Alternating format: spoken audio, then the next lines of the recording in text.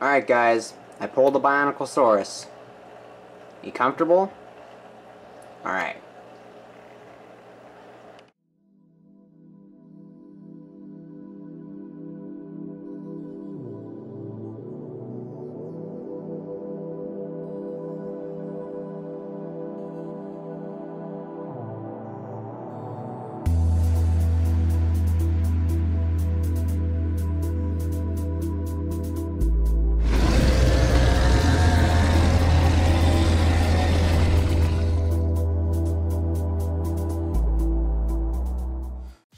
Yes guys, we are finally back with the Paleo reviews, and I know it's been a really long time since we've last done one of these, but I do want to make it happen a lot more, and especially with all these new figures running around and stuff, I really do want to share my thoughts and get them out there for you guys, and a lot of you guys have been begging me to bring back Paleo reviews.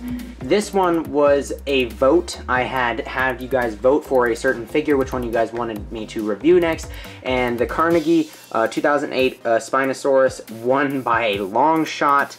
Now, I hope you guys don't really mind this new setup here. This is just to make it a little bit more casual, a little bit more easy on me. The other one was a little bit hard to maintain, and also I just am a little bit more of a unique look. So I'm just going to be doing this from now on just so that we can hopefully get these reviews out a little bit more. Now, before we get into the review for this guy, let's learn some paleo facts about Spinosaurus. Spinosaurus, whose name means spine lizard, was a genus of large piscivorous theropod from the Spinosauridae family that lived during the mid-Cretaceous period about 112 to 93.5 million years ago in what is now northern Africa. Spinosaurus is one of the largest predators to have ever walked the earth, possibly the largest, with current estimates putting it at anywhere from 50 plus feet in length and 13.2 to 23 tons in weight. It lived in an environment that was dominated by carnivores, and the competition for the limited food supply was intense. And we even have evidence suggesting that Spinosaurus and Carcharodontosaurus would have fought. However, Spinosaurus dealt with this problem by preying on aquatic life, and it thrived. By studying the oxygen isotopes in Spinosaurus teeth, we know it sported a semi-aquatic lifestyle, somewhat similar to a modern-day crocodile. Pressure sensors lining its jaw would help it locate its submerged and abundantly large prey. The use of Spinosaurus's sail is still up for debate, but it was most likely used for display, heat regulation, fat storage, and or possibly to help rudder itself while swimming. Now with the paleo facts out of the way, let's get into the review for this amazing animal. First up, the pose. Now the pose for this guy is, it's actually not too bad, especially for Carnegie stuff. Now it is still a tripod, which is definitely a big negative point, that it does have to be on the tripod, which is a typical Carnegie thing to do. However, with that said, it isn't the worst that I've ever seen on a Carnegie figure. It doesn't look too negatively stiff. It's definitely a little bit stiff, and I actually have gotten this figure to stand on its own 2 feet, so it can be a bipod. However, its tail is clearly supposed to be supporting it with the 3rd point. I do like the other parts of the pose as well, though, like how the arms are positioned. They're kind of like swayed off to the side in a way, but they're also splayed out like he's ready for battle. He's got his jaw open and his head tilted off to the side, but this is also a very neutral pose, and I really love neutral poses, or somewhat neutral poses, because then it gives them a lot of versatility and they can be used for a lot of things. And especially when you're a toy company like this, you want a lot of versatility because they're going to be used for a wide variety of things, for people making YouTube videos such as myself, people just collecting them, and also people making series and stuff, and also just kids playing with them. It's just a lot of versatility in a more neutral pose. However, there is still a lot you can do and make it look more alive and do with a neutral pose. Like the Safari Carnegie from 2017, Paleo Review number 2, you can go into the playlist below and you can watch that video, or you can click on the card up in the top right corner right now to watch that review. That one does an amazing job at that pose. However, this one doesn't do the worst job I've ever seen it, but I still do want to mention one thing that I have heard. A good friend of mine named Caesar, aka Godzilla Fan 40, he has this figure as well, but even though it is a tripod, it will not stand up for him, and this has happened for other people too. That is something I do want to mention, that a lot of people do have these guys tipping over, and you can kind of see it's a little wobbly. Mine never really falls over, but it's definitely wobbly because mine is kind of one of those that can actually stand on its own 2 feet occasionally. But nonetheless, this pose is okay. It's definitely slightly above average for Carnegie, and that's why I'm going to give this one a 3.5 out of 5 for its pose. Up next is detail.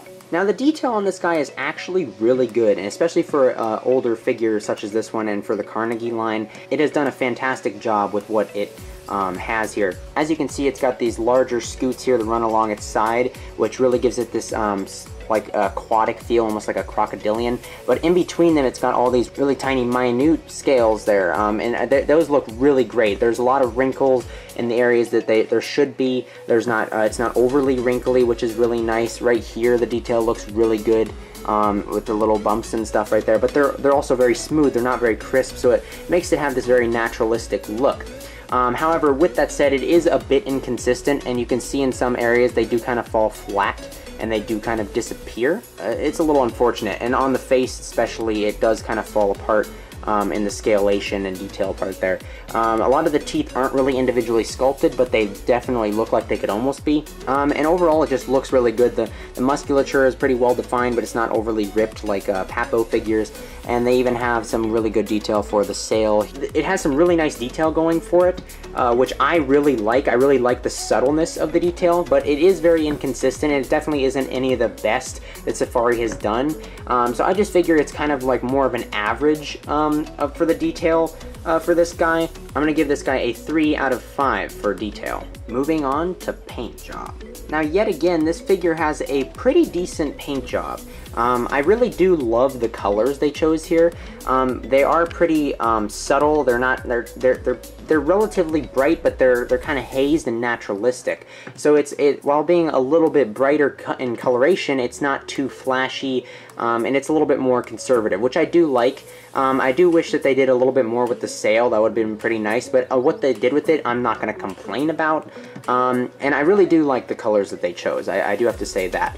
I do like that the application here, that it doesn't really look too much like it's been painted on here with this main part of the body here. The sails here do look a little bit more concerning. They have like the breath strokes and stuff, and it's not necessarily as well applied. And the claws definitely bug me a lot, because they did 2 different colors of the claws. They did this gray and then this black, and it just looks really cartoony, the 2 different transitions there. So that's definitely one of the bigger gripes with the paint job here. But with the teeth are done very well with very minimal bleeding. This is very good for especially how old this figure is. However, yet again, with all these reviews, I'm holding it up to the modern, like the current day standards. I'm not giving it any benefits for aging. I'm just mentioning that verbally. The crest is painted, although the bottom of the crest is a little bit missing there. They don't really paint the entire thing. They paint the inside of the nostril pretty well. The eye is painted very well. You don't really have any of that goofiness going on. Well, you get a little bit actually.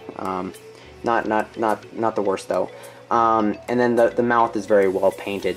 So overall, it's just got a very decent paint job. Nothing to really write home about. Nothing to really complain about too much besides the claws. They're a little bit annoying, but it's good, but it's a little blah. It's not really that exciting, and so with that, I'm just going to give this one a 3 out of 5 for its paint job. And finally, paleontological accuracy. Now this is the category that's going to be very difficult to do. I'm going to try to keep this short and brisk. But basically, the stance I'm going to take on this is that we know so little about Spinosaurus, and the papers and stuff are so indecisive, and none of the evidence we have in any real direction is too favorable. We don't really have any solid evidence giving us a really clear view of this, and so until that happens, I'm going to take a more just a more conservative stance. I'm going to look for things that are more objectively flaws, that are just with a lot of different animals that we know for a fact Spinosaurus had. Other features such as the dip in the sail is a little bit more questionable, like whether or not it was a pure half circle like this, or if it had a little dip. I'm not going to mention that at all. I'm not going to hold that against it. And I'm also not going to hold really the leg length against it, because we don't really know for sure. I am going to hold the stance against it, because it should be bipedal. We do know that Spinosaurus is bipedal. That is one thing that's very confident. We are very confident about, and it only makes sense. So I will hold that against it. It's very positive. I'm not going to really mention that too much. But the fact that it is tripodal does hold it down a little bit in that stance, or in that area. However, with that, for the time, this is a fantastically accurate figure. There are a couple things that are wrong with it. The skull shape in general is a little bit too long. It shouldn't be so long. It should be a little bit more bulky, especially the lower jaw should be much more bulky towards the back.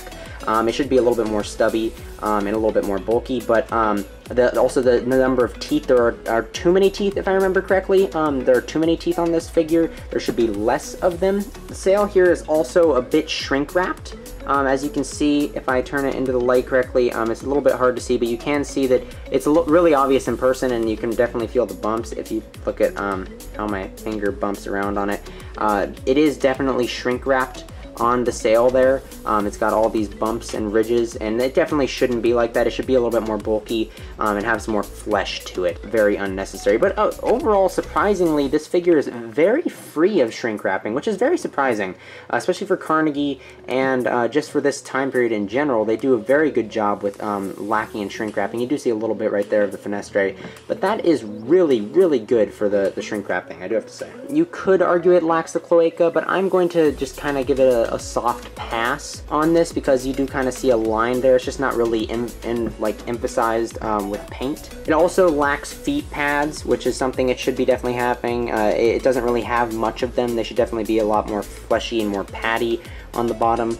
We do also have some evidence suggesting that Spinosaurids possibly had a larger dew claw that came down to act as a fourth toe, but I am not too educated on that. I'm not too familiar with it, so I don't really know exactly whether or not this is just one type of Spinosaurid, or if it was a Chimera type situation or whatnot. So I'm going to leave that a little soft pass and leave that up to you guys. I'm going to kind of leave that out of my review, but if you know any better, or if that matters at all to you, then you can hold that in your own right. I'm just going to bring it up, and you can do the research for yourself. Also, the last point I just wanted to make was that I kind of wish that they had emphasized, I know that they may have not been emphasized on the animal too much, but kind of like an alligator or crocodile, kind of wish that they had emphasized the pressure sensors on the jaw here, all of the little holes and divots around here. I wish that they just made like little black dots or something, like on an alligator's snout or a crocodile's snout, and had made it more obvious that there are pressure sensors on this animal's head. Other than that, that is basically everything I have to cover in the paleontological accuracy department, and because it does a really good job overall, especially for the time it was made, it doesn't have much shrink wrapping issues and stuff, and it just has some more general issues. And also my stance on just kind of like softly ignoring a lot of the scientific debate with Spinosaurus, I'll just say I'm going to give this one a 3 out of 5 for its paleontological accuracy. In my opinion, at this point in time, there's some very basic things you should get right about Spinosaurus, which I think I went over pretty well in this video. Also, the tail should probably be a little bit shorter, just to mention it. Nonetheless, I think that the main thing should be that it should just hit the general points of accuracy for most animals, most Spinosaurids, and the general things we do know for a fact about Spinosaurus, and just make it look cool, make it look work. And that's why I really love this figure. It looks cool. It just is by far the best Spinosaurus out there on the market, in my opinion. Unfortunately, it is retired, so it's a lot harder to find. I'm really glad I have this guy, and I got him when I did. With that, I'm just going to quickly mention bonus points. There are none for this guy. I'm not giving him for bonus points. He doesn't have a base or anything that really adds to the figure, so there's no bonus points for this guy. So let's move into some size comparisons for this guy. Now, this guy's general dimensions are 13 inches long, 6 inches high, and 3.5 inches wide. Okay, so first up are two control size comparisons. First is the Collecta 2011 Torosaurus. Here they are side by side. Next up is the Safari Limited 2015 Utyrannus. Here they are side by side. And here are both of our size comparisons next to this Spinosaurus. Now let's move into some more unique size comparisons. First up is the Safari Carnegie 1992 Spinosaurus. Now this is a very outdated figure, but I felt like it might be just worth mentioning. There's also the gray and red repaint of this guy, so that they are the same exact size, they're the same model, but this would scale up the exact same to that. There they are side by side. Next up is the Safari 2016 Carcharodontosaurus. There they are side by side, and these two animals would have actually lived alongside each other in real life. Here's the Safari Limited 1998 Tyrannosaurus, the 10th anniversary edition. There they are side by side. And finally, the Safari Limited 2006 Dunkleosteus. There they are side by side. I just felt like it'd be appropriate to put a large prehistoric fish of some sort, which would have been similar to an aquatic animal that Spinosaurus may have fed on at that time. If I had the coelacanth or something, I'd show that to you guys, but I don't. So here's the Safari 2006 Dunkleosteus. Now with all that out of the way, it's time to give our final total rating for this Carnegie 2008 Spinosaurus, and I'm going to give this figure a 12.5 out of 20. But that's not all. This figure is also going to get my seal of approval, and I know 3 for 3, all 3 of these reviews so far have gotten the seal of approval from me, but I had initially decided I wasn't going to give this guy the seal of approval, but I decided during the review that this guy really needs to get it, because this is a fantastic piece and a really amazing Spinosaurus model, and it not only sizes up really well to all the other figures, but it looks amazing, and it really is a masterpiece of the Carnegie collection. And I really do think you guys need to get this, so in order to urge that, I really do want to push the seal of approval on this guy. Trust me guys, I am going to be being a little bit more harsh on the seal of approval, but these first few reviews have been really extraordinary figures that I have been reviewing, and this one certainly deserves the seal of approval. So now with that said, I do want to know what you guys think of this figure right here. Now if you guys have any requests for any figures to be reviewed, then please let me know in the comment section down below. In the next review, we're going to be reviewing the Safari Ltd 2016 Carcharodontosaurus. You guys, these are coming back, and now that it's a lot more casual and I can just sit down and do this a lot easier, I will be trying to do them as much as possible. So tell me guys, how much do you guys want these Paleo reviews back? Give me any feedback on anything that should change about the Paleo reviews, and tell me what you guys think about this figure right here. So without further ado, thank you guys so much for watching, and I will catch you guys in the next one. Bye-bye!